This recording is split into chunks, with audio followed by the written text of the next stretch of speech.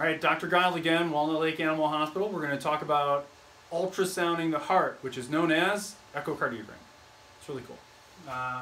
This is a video of an echocardiogram. Let's look at how we do that, okay?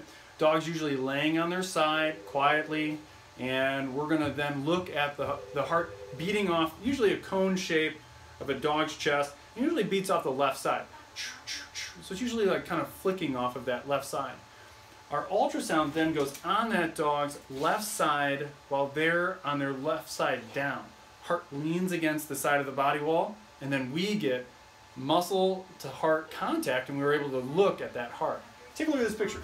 You can see the ultrasound then gets different images, different slices, and different angles of what we're going to interpret.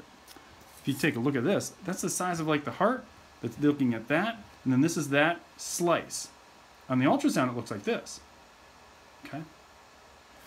Take a look at this one. This is a dog with an arrhythmia, about 1 year old. Okay? Interactive view of what the heart is doing. We can look at muscles. There's 50 images that were taken during this dog's echocardiogram, but it gave us an answer to why the arrhythmia was happening. What is the disease? What can we do? How do we improve it? It's something we do every day. So check out the website and get some more information.